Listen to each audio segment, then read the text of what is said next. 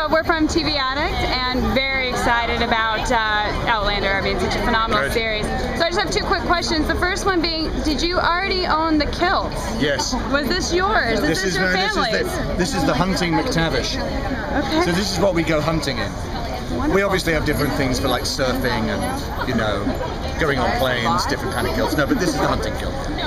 Okay, my next question is, there's a lot of very specific weapons that are used in this time period, and you know, I want to hear about a little bit of the action, some of the training you had to go through, and what we're going to see that's different than your typical sword. Well, what's interesting with the way the Highlanders fought was that they fought with two weapons simultaneously. So you'd have the dirk in your left hand if you were right-handed, and you'd have the basket-hilted sword, and you'd sometimes have what's called a taj, which is a small round shield, and you would use all three weapons at the same time to fight your opponent.